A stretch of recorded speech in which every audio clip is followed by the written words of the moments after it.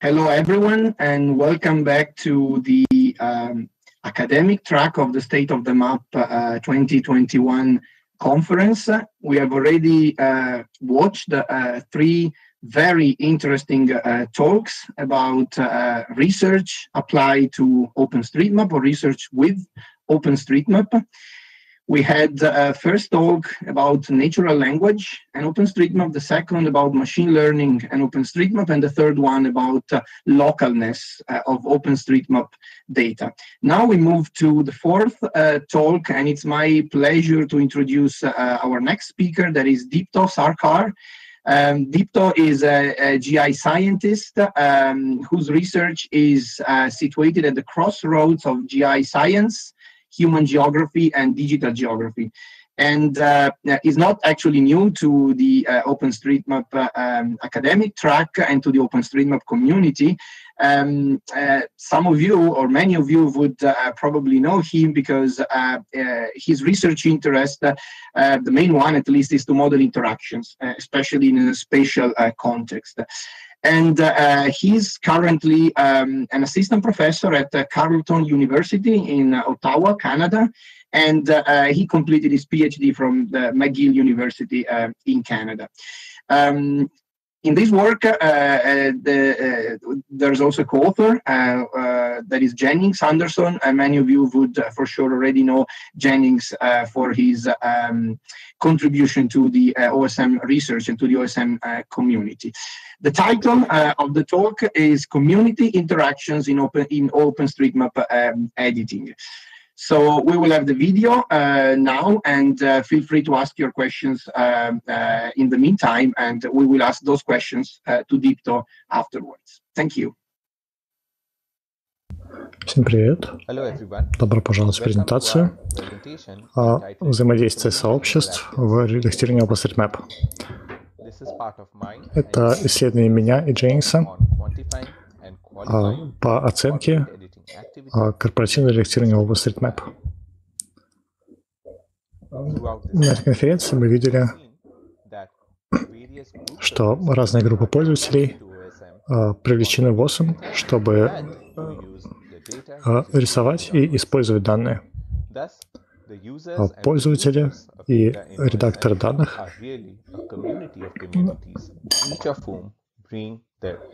образуют сообщество сообществ, у каждого из которых есть свои интересы. В частности, группы включают в себя энтузиастов, которым просто нравится OpenStreetMap, и которые рисуют данные, хоббисты. У них есть хобби улучшение данных OpenStreetMap и использование данных OSM. Например, если вам нравятся лыжи, то вы будете рисовать много лыжней. Так что все люди на Земле, кто катается на лыжах, будут знать, где находятся лыжни. Гуманитарные группы улучшают качество данных OpenStreetMap, чтобы эти данные можно было использовать в гуманитарных контекстах, в частности, в кризисах. В последние годы мы заметили, что многие корпорации, такие как Apple, Google, Facebook, Microsoft, очень заинтересованы во внесении данных в OpenStreetMap и использовании данных OSM. Увеличить качество данных OpenStreetMap — это причина того, что так много групп пользователей и создателей данных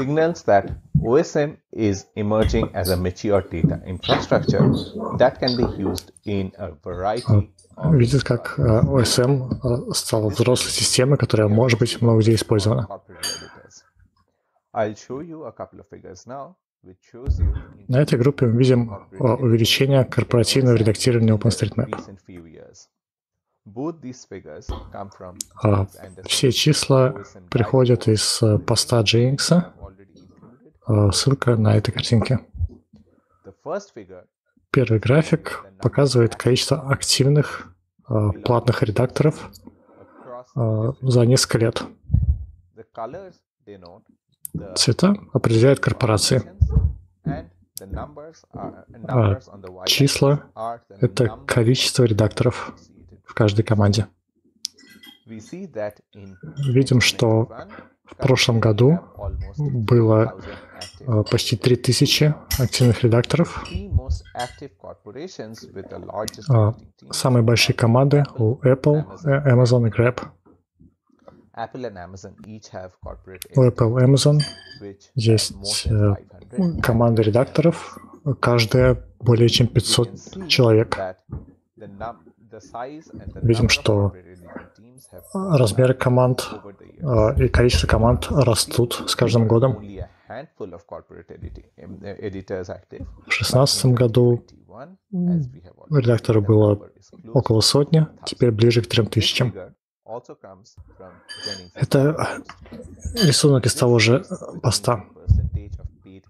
Здесь изменения в количестве платных правок за года. Цвета определяют процент редактирований. Корпоративное и против некорпоративного разницу. В синих регионах в основном правят обычные картографы, а в оранжевых и красных в основном правят платные редакторы. The percentage of the edits done by either non-corporates or corporates.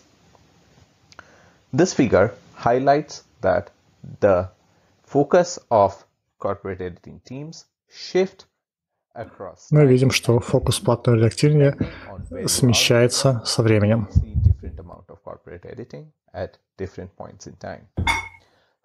Например, в 2016-2017 году Таиланд очень много редактировался, а 2 года спустя Таиланд почти целиком редактируется обычными людьми. Эти микропаттерны заметны на всей карте. Например, заметна Африка.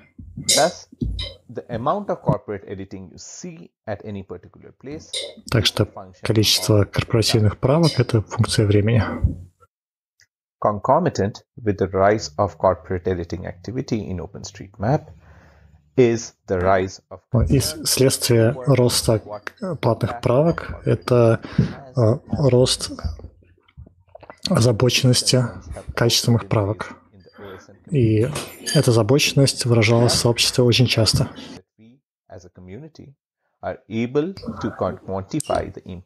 И прежде всего нужно было оценить количество платных правок на OpenStreetMap. Но оценка этого вклада — это сложный опрос. Например, мы можем оценить изменения в качестве данных. Можем посмотреть, кто участвует в OpenStreetMap и как. Мы видели этот аспект на прошлых графиках. Можем посмотреть, как размер сообщества меняется там, где правят платные картографы. Также интересно посмотреть на взаимодействие между этими группами редакторов. И именно этот вопрос мне более интересен. Как взаимодействуют платные и обычные редакторы в сообществе OpenStreetMap? Если разделить этот вопрос, то здесь тоже есть несколько аспектов. Можно оценить качество взаимодействия, можно количество взаимодействий, шаблоны взаимодействий. И взаимодействие может быть по почте или на форумах, но также можно оценить взаимодействие на карте.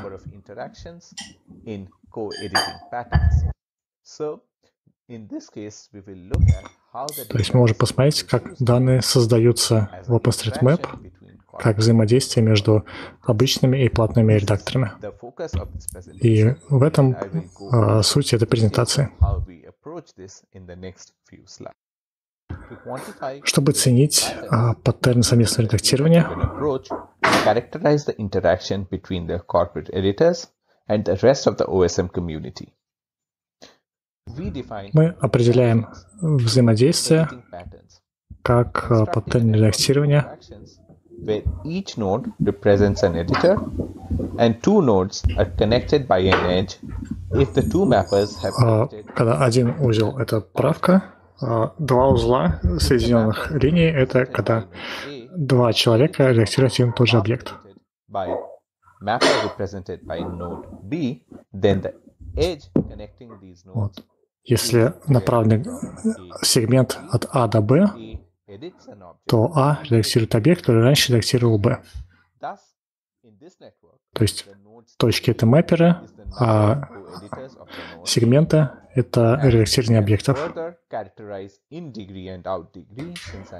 Также у нас атрибуты время между редактированиями и количество взаимодействий. An object after the user, and the out degree represents the number of mappers editing objects before the user. Such a network can have multiple disconnected. В этой сети, скорее всего, будет множество несвязанных компонентов. Co-edits objects with everyone else in the network. В этих группах все будут редактировать объекты, которые рисовал кто-то другой. That is, we only take the portion of the network where most nodes and edges. И мы будем смотреть на самые большие сегменты таких сетей, самые большие подсети. We utilize the OSM interaction tile sets at Zoom. Мы посмотрим тайлсет взаимодействия в OSM на Zoom 14. Эти тайлы взаимодействия OSM содержат все взаимодействия в этом регионе. These tiles contain minor changes to the geometry of the object. Они включают в себя мелкие изменения, типа перемещения линий. Edit to the network can be captured by these tile sets. In this way, we are able to capture the complete history of mathematics in OSM, as opposed to just changes in basic OSM elements, in which the primary nodes. Таким образом, мы хотим посмотреть на все виды изменений в OSM, не только отдельные правки. Which have been characterized by me and Jennings in our previous work back in 2019. Our analysis focuses only on highways and building objects, as they are the ones mostly edited by corporate editors. The nodes in the network are further annotated with the binary category representing whether that particular mapper. Точки в графе аннотированы тем, платный редактор или нет. Картограф платный, если имя пользователя присутствует в каких-то из списков корпоративных редакторов.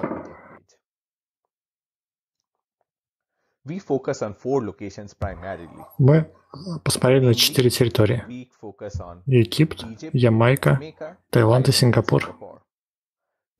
Мы выбрали эти места, потому что там активны несколько корпоративных команд редакторов. Например, в Таиланде правят Facebook и Grab. Сингапур редактируется Grab'ом, а в Египте команда Digital Egypt и Apple, а в Ямайке редактирует Apple. Для каждой из этих территорий мы сделали сети в нескольких временных точках, чтобы посмотреть, как коммуникация развивается со временем. Как вы видели на прошлом сайте, активность корпоративных редакторов меняется со временем. Так что, создавая сеть взаимодействия в разное время, мы можем посмотреть, как она развивается. Так что мы построили и проанализировали 12 сетей взаимодействий. In areas where we have different corporate editors active.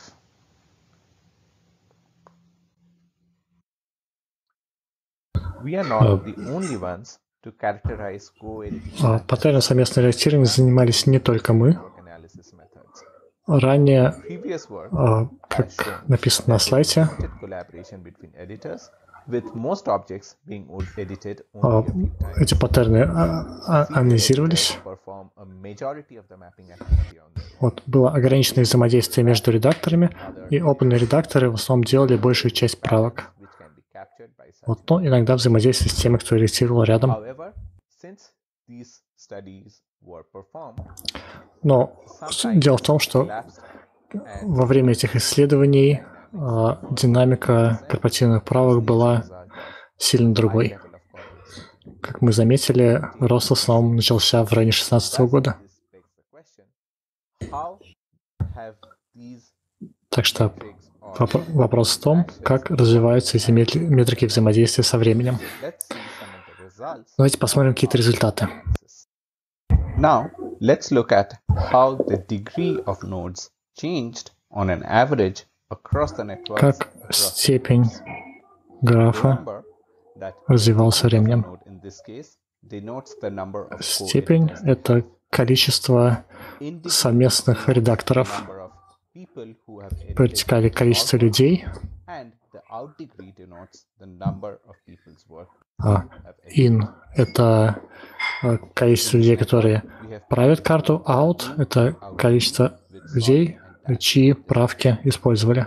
The colors denote the different places. Цвет определяет время, Non-corporates are denoted separately using кружки — это корпоративные редакторы, треугольники — это обычные редакторы. the most important Самое главное, что видно на графике, is that none of the groups это то, что группы не очень сильно отличаются. to the same place. Thus, you will see that all purple lines are relatively close together, meaning that no group, whether it be corporates or non-corporates, or in degree or out degree, stand out that much or that they are outliers. So, within Вот внутри каждой сети in degree and out in degree и of both out, corporates то есть редакторы и те, чью работу, они более-менее совпадают. we see that there is some variation between the places. Есть какая-то разница между All of территориями. the mean degrees lies between around 5 and 30, so there is no real outlier here again, which is again good, which means that there is a bound within which all nodes are operating regardless of the place which we are looking at. We may break this down further and look at the edges itself. When we look at the edges, we can characterize the direction of edits between the various. Давайте посмотрим на In orange, графики по отдельным территориям edges и на corporate editing сегменты. another corporate editor, Здесь можем meaning характеризировать that a направление editor is editing the work of another взаимодействий. corporate editor.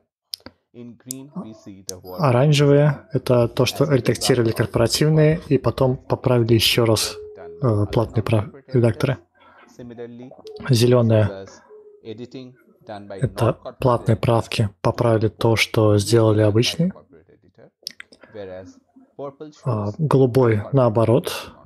Сообщество поправило работу корпоративного редактора. we see that over time across all Фиолетовый — это number of edges обычные люди редактируют правки друг друга. editing as a whole has gone up Видно, across the что board, across со временем however the growth количество взаимодействия растет. of edge types is not equal. As corporate editing has become more and more common, edits between corporate editors Но рост разных элементов не равен. also see that there is a growth in the amount of editing done by corporate editors. Мы видим, что быстрее всего растет взаимодействие между платными редакторами. There is also a rise in the work done by non-corporate editors in editing the work previously done by corporate editors, which is shown in teal, but this growth is not as prominent as the growth in the other two. Мы видим, что выросло взаимодействие между группами платных и бесплатных редакторов, но не так сильно, как взаимодействие между платными. The location where you're looking at really matters. So Thailand and Singapore are really comparable, whereas Jamaica is clearly an outlier where the number of Но заметно, что важно, где мы рассматриваем взаимодействие. В Ямайке явно очень мало правок. Там очень мало взаимодействия между группами. А в Египте заметный интерес от корпораций к редактированию OpenStreetMap. Associated with each edge, we have also a timestamp. This timestamp allows us to quantify how long an edit persisted before someone else came in and edited the same work. Here we have used the same concept of edge directionality to see whose work persists the longest. Теперь посмотрим на метки разницы во времени между правками. Как долго правка была в OSM, прежде чем мы ее потрогали снова. Здесь мы видим, что правки платных редакторов довольно быстро были поправлены. Вот, то есть все оранжевые прямоугольники имеют медиану сильно ниже, чем другие. Only standout feature of this figure is that work done by corporate editors tend to be edited very frequently by other corporate editors. Три остальные группы более-менее совпадают. In this final figure, we see how an editor's age in the platform correlates. То есть то, что правят платные редакторы, другие платные довольно быстро исправляют. We plot the editor's age on the x-axis and the number of edits they do to other people's work, that is the out degree, on the y-axis. Previous work had highlighted that senior editors tend to do most of the co-editing work. However, in this figure, we see that this pattern does not hold true for the 4 locations in question here, except for maybe to some extent Thailand. In all other networks, we see that for non-corporate editors, there are quite a few young editors who have high... Здесь мы рассматриваем возраст опыт редакторов по территориям. Для тех, кто исправляет работу. Мы видим, что здесь не соблюдается то, что мы установили в начале, что опытные редакторы правят чаще работу корпоративных редакторов. This is a trend, again, which is completely opposite to what has been previously noted in this platform. Здесь видно, что в корпоративном окружении больше всего правят работу молодых редакторов. Совсем не то, что наблюдается в обычном сообществе. Итак, заключение. OpenStreetMap — это результат совместной работы. И объекты в OSM не существуют сами по себе. Когда какой-то редактор приходит, создает объект, потом эти объекты редактируются много раз другими людьми.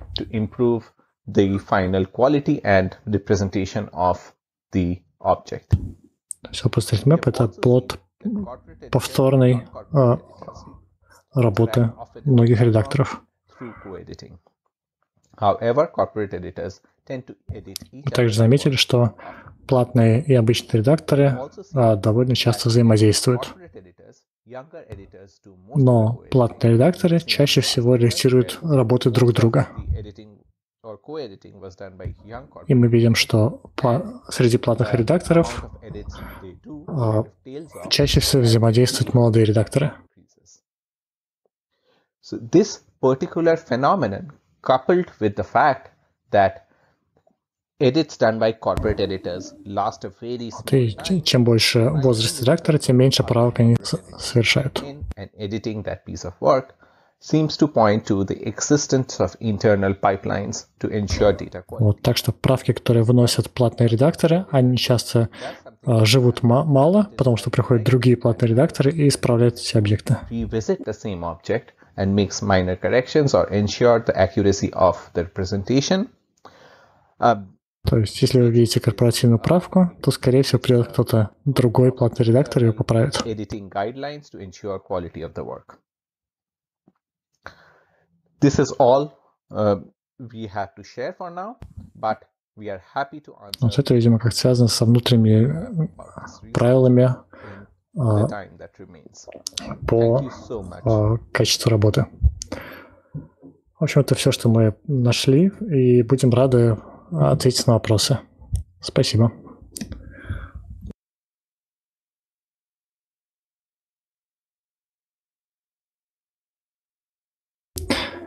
Да, запутанная работа сводится к тому, что в сообществе не особо взаимодействует.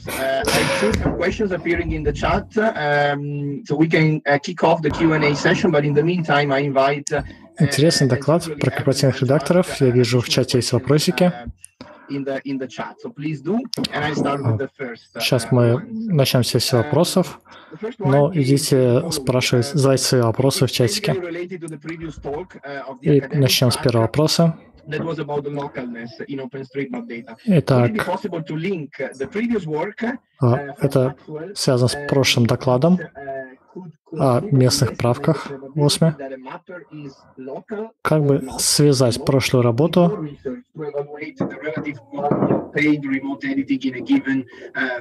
и можно ли посмотреть вероятность того, что маппер местный или нет в контексте взаимодействий? То есть добавить измерение местности маппера. Maxwell's research is really pertinent for us. And I have struggled with this idea of how to characterize a local. Да, мне понравился прошлый доклад. И исследование Максвелла очень важно. Но, честно говоря, я не знал, как определить местность маппера. И мысль Максвелла, она очень полезна. Вот. Но в целом повторюсь, что очень сложно определить, откуда маппер, потому что в файлах нет информации о том, откуда сделана правка. Вот. Но в прошлом докладе были очень интересные находки. Вот, и результаты этой работы, скорее всего, помогут будущим исследованиям.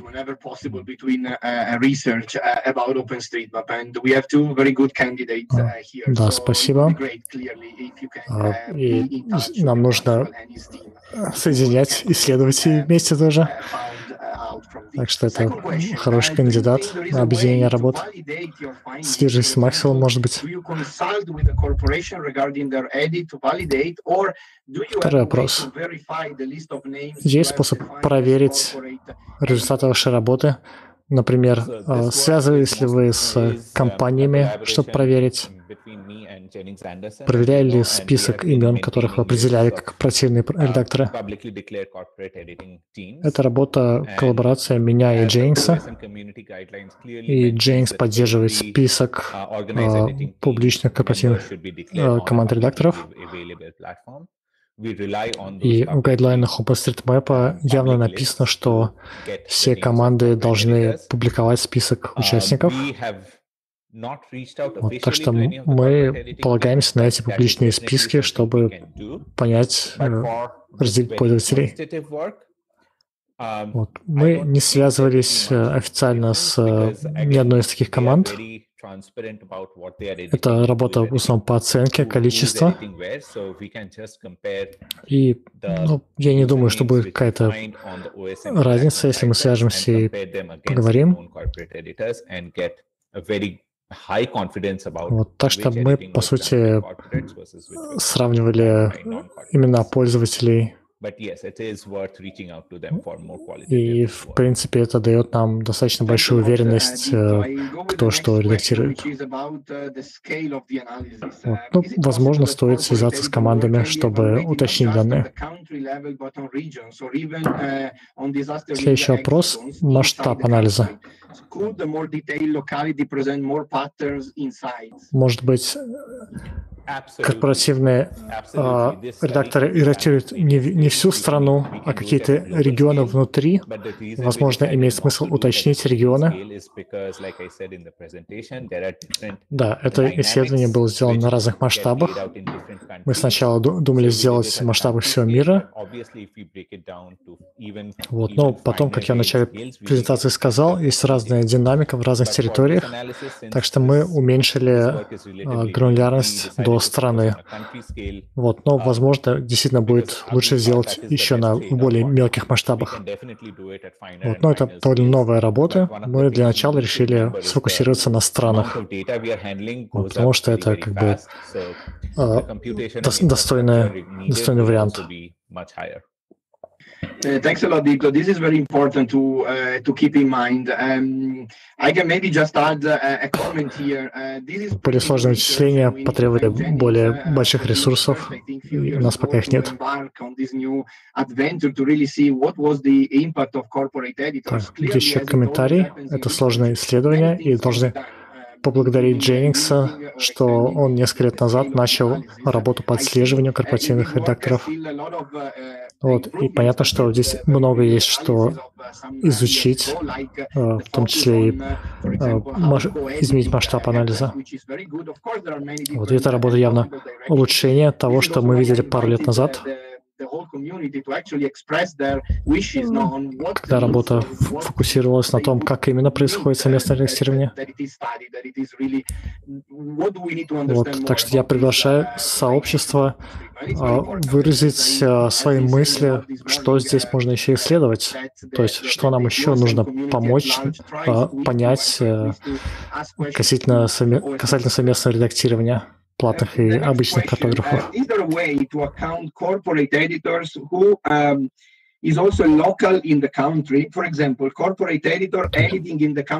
Следующий вопрос. Есть ли способ посчитать корпоративных редакторов, которые также редактируют для себя? То есть платные редакторы из стран, которые они правят. Вот. То есть платные редакторы иногда участвуют, пользуются OpenStreetMap как любители OSM. Интересный вопрос, и, возможно, нам стоит взаимодействовать с Максвеллом, чтобы определить, отличить местных редакторов от неместных. Вот. Так что у Максвелла было важное исследование, и я думаю, что мы попробуем, возможно, тут взаимодействовать. The concerns that are there in the community on how the role of corporate editors is perceived. And maybe if we have some time, I will ask you what is your position on да, this. И стоит поговорить про озабоченность сообщества вот этим корпоративными редакторами. Вот. Если у нас есть время, я бы спросил, есть ли у тебя мнение на эту тему?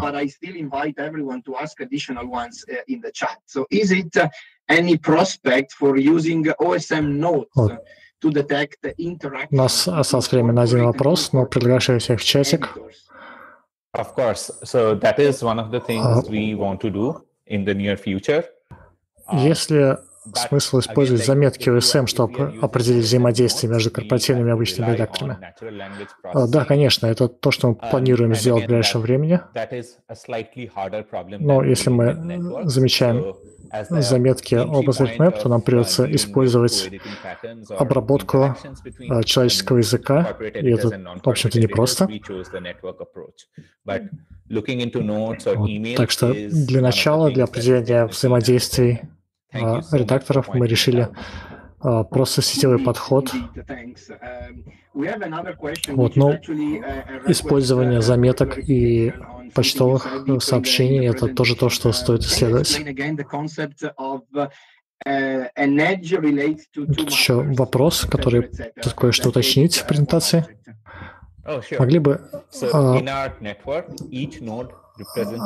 определить концепт сегмента, который соединяет двух мэперов. Да, в нашей сети каждая точка — это редактор OpenStreetMap. Все редакторы обычно не соединены, а изолированы. Когда они редактируют один и тот же объект, то между ними появляется связь. То есть связь между двумя картографами.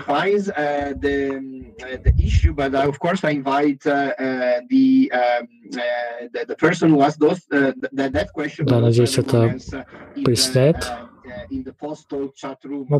Приглашаю человека, кто это спросил, и всех остальных в чатик. Let me see if we have additional questions. It doesn't seem to be the case, and we still have 5 minutes, so I still invite attendees to ask questions in the chat. Так, посмотрим, есть ли у нас еще вопросы. Вопросов нет. Вот. Так что задавайте вопросы. Я бы хотел еще кое-что спросить. In the research community, we like to create acronyms, or we like to to give name to things. So OpenStreetMap has been termed a volunteer geographic information project. В сообществе исследователей мы любим создавать акронимы или давать названия чему-то. То есть OSM — это у нас Volunteer Geographic Information Project, проект добровольного сбора геоинформации. At least in the academic side of OpenStreetMap, that we need to have some new terms to use. So when the term VGI was coined, I think back in 2008. И, как вы думаете, может быть, для OSM нужно придумать какой-то новый термин? Здесь уже не уже добровольцы. Да, термин VGI придумали в 2008. И даже тогда мы думали, точно ли в проекте участвуют только добровольцы. And it does not account for a lot of the dynamics which happens at a global scale. Мне не очень нравится термин «информация собрана добровольцами», потому что он не отражает динамики, которые происходят в проекте. And no matter who does it, there's no central Так что sense of control. я думаю, что OSM хороший пример crowdsourced geographic information, то есть просто собранной информации географической. Вот. Так что это совместный проект просто. All of us have contributed and all of us can benefit from. So, in my opinion, crowdsourced geographic information is the best term так что это OSM. общая ценность, полезный проект, проект, с которого мы все получаем результаты. It's basically a crowd, and we very well know that in this crowd there are really the volunteers, as probably we had at the beginning of OpenStreetMap, but then we also have governments and organizations. В общем, да, так что лучше всего описывать как crowdmapping проект. We have corporate editors. What is important is, I think, what we can make out of this crowd and how we try to actually work for the benefit of the. У нас есть много правительств и корпораций, которые выпускают данные для OpenStreetMap. We have no time for that now, but I'm sure that the role of corporate editors is going to inspire a lot of interesting debate in the future as well. One more question that came in the meantime. Again, I think related to somehow related to what we discussed. Can you use your findings? Пришел еще один вопрос, связанный с нашим обсуждением. It also helps me to clarify some of the work we are doing on this stream. So, yes, so data quality is again a very loaded word, right? What do we mean by quality and how do we measure it? So if we are looking at the cathedral and the bazaar type of thing, that the more the number of eyes, the better. Так что вы означали под качеством данных? Качество данных — это непростой термин. Вот. Обычно мы считаем, типа, чем больше числа, тем лучше качество. Вот, так что количество данных — это такой одна из метрик для качества данных. Также нам нужны какие-то более сложные метрики качества, чтобы понять, как корпоративное редактирование влияет на качество данных. Вот. Мы старались как-то это нивелировать, смотря на одни и те же места. Вот наш анализ, конечно, еще не завершен. Но похоже, что участие платных редакторов увеличивает качество данных быстрее, чем их неучастие.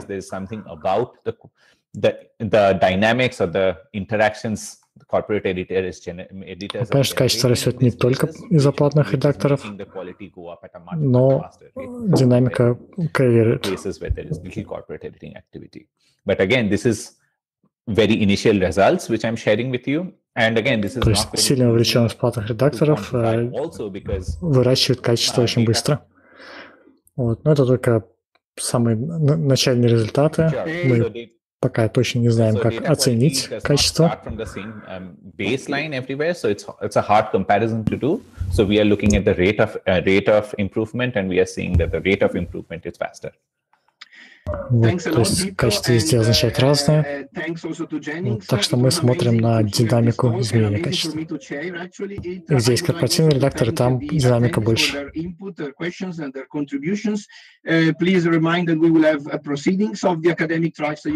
Ну все, спасибо всем, спасибо тем, кто задал вопросы. Оставайтесь, и мы потом опубликуем все материалы, которые представлены на конференции. Надеюсь, вам понравился доклад. Вот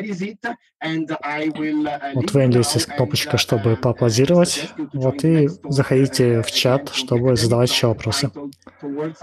Всем спасибо, и я вас пока оставлю. Подождем следующего доклада.